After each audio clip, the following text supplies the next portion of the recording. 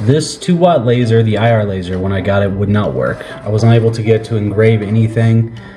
The issue was that this thing would say it was overheating almost immediately, and I was having problems with that. I've been going back and forth with Xtool customer service for a while. They were going to give me the option to either refund this or to try and replace the motherboard, which in this video you're about to see, I actually replaced the motherboard. Appears that the motherboard was the issue because I've replaced it. So far so good. I had 2 solid laser engravings happen on this metal so far on my test piece. No issues, no overheating. Also, I noticed that there's a new number that was not popping up before, telling me the actual temperature on this thing as it's going up and everything. So I can actually monitor all that. Now that I know that this is working and the motherboard's replaced, I have the old one here. I'm gonna keep this, I guess, as a backup for now. Worst case scenario, the other one ever fries, I will have one that will at least work with the regular 40-watt laser. First things first, we have to turn off the power and then unplug all the things from the back. Power cable, USB, and then this thing you have to push in and pull out. Take out the safety key, and then you're gonna see there's 6 screws that we have to take out on this back panel. And the tool that we can use for this is the one that came with it. It's a little Xtool. And this guy right here. And we'll take out these 6 screws.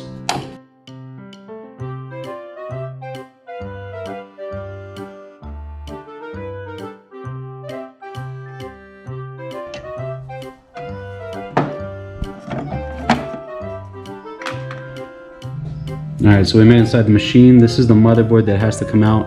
So in this part, there's 3 things that we have to do. One of the things is there's a SIM card right here. Push up, let it click, drop out. So that's the side for now. There's an antenna right here. Just wiggle that off there carefully. Alright, and then you have this little power adapter right here. Just gotta disconnect that.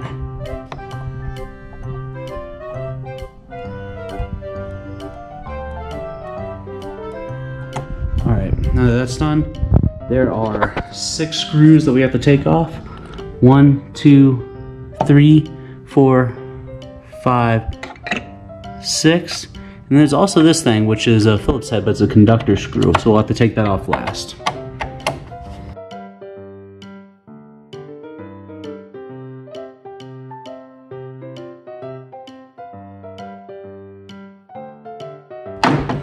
Alright, now we just have to get a Phillips head screwdriver real quick for this one little piece. Here we go. The conduction screw comes out pretty easy. And that should be it. Now, we just have to pull this motherboard out. Alright, here we go. Okay, so we have 15 things on the back of this we have to cut, plus this right here. This is a wire tie that they just have been holding the straps on with. Maybe that is possibly why this is messed up, is because they wrapped it around the motherboard. I don't think that would affect it, but it was very interesting that this all happened. Anyways, I have to start taking these apart. So the first things first, I'm gonna take this adapter off. Put this up here. And get a knife to cut that off. You should never cut towards you like this, but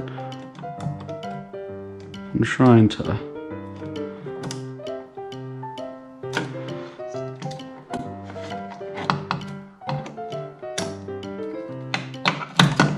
There we go. You know, like that. Highly recommend using scissors for that part. Alright, so here we go. I'll take this one out.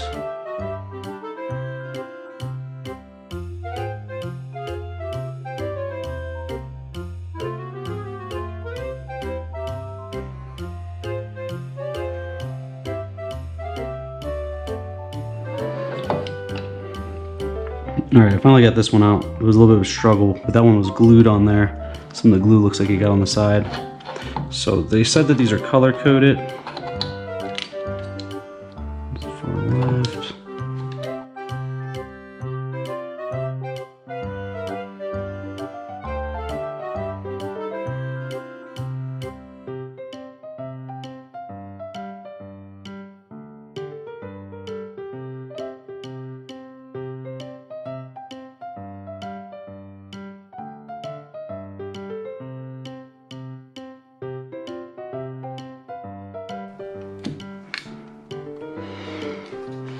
All right, there you have it. There is the old motherboard. I'm looking to see if I can spot any kind of frying marks or anything that looks out of the ordinary. Now the process of reinstalling this.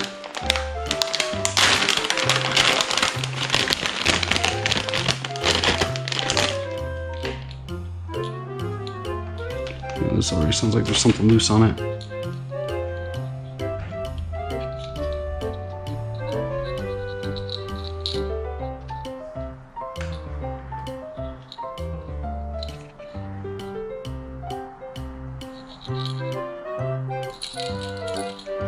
Hold on, let me compare.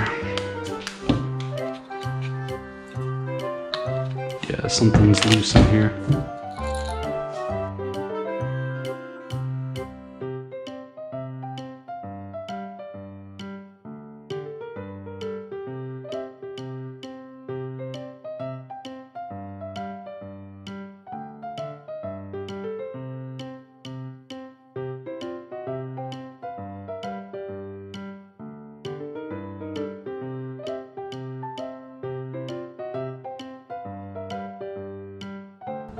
That one, and finally, let's go and put this back in here. There's a little slot, I don't know if you can see those, but up here and up here, there's a little thing that this slides into. Bam, that should keep it lined up. And then, I honestly don't think it matters which end of these go back in there on this one if you're worried about that. So, now that we've done that, put one of these in.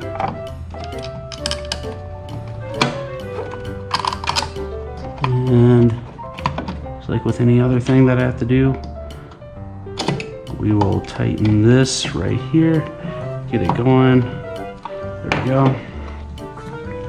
Now do the same over here.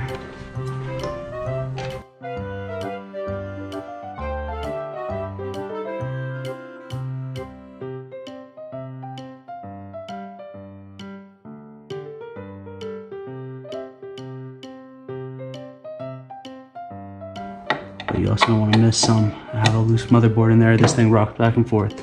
Alright, so this should just push right on here to this new. There we go. It's attached. Now we gotta put in the power. The power should only fit one way.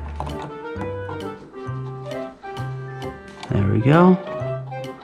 We got that now. And then finally, the SSD card has to go back in.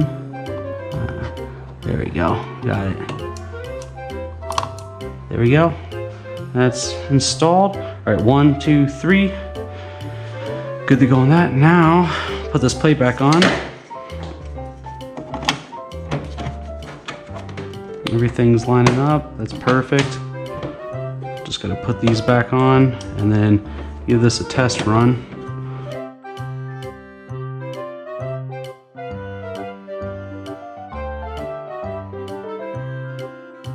There we go. All right, now time to start plugging things back in. Power. Air assist. Push in on this. Feed that in. There you go. Then we got our USB for the air assist. Plug that in. And then we need our safety key. Plug that in. All right, now it's time to fire this bad boy up and see what happens. Test is on the 40-watt laser. We're gonna see if this can cut like normal. Do a distance first, measure it. And we'll see how this comes out.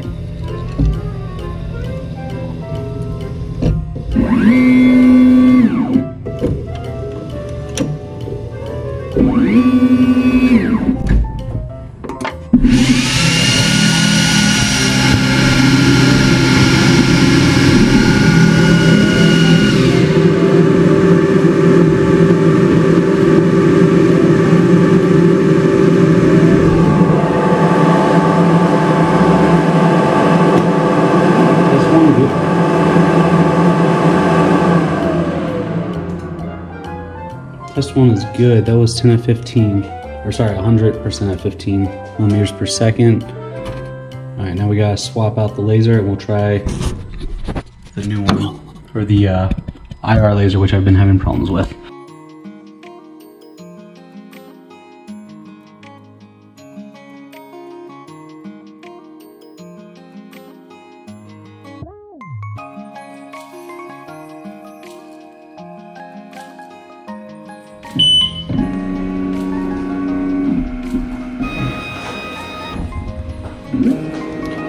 This is my test plate that I've been using. We'll give this a try real quick and see how this does.